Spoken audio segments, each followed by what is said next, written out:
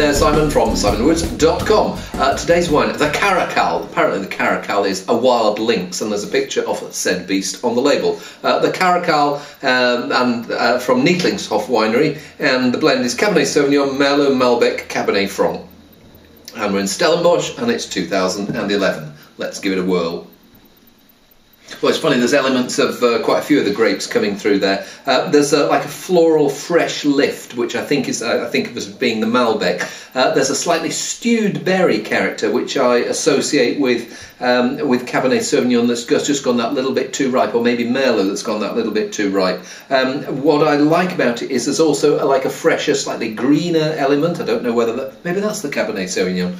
Simon, just tasting. Actually, no, a bit more about how it smells first. What I also notice is sometimes I don't get any of what I call the Cape Bake, that slightly burnt, baked, rubbery character. It smells like it's going to have, it's going to be an honest, big, juicy mouthful of dark fruit.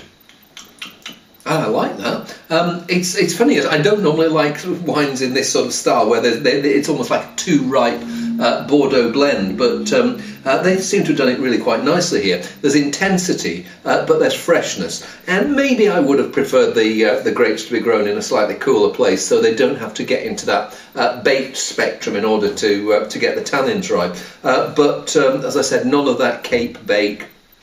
There's a richness there's a juiciness, there's a voluptuous and yes, quite svelte. And I also imagine that thinking about what I'm left with, there's a bit of tannin there, and there's freshness and some acidity. So anyone who cares to stick a bottle or two away for a few years will be agreeably surprised. Or if you can't be bothered doing that, open it a couple of hours before, slosh it in a jug, and I think you'll get.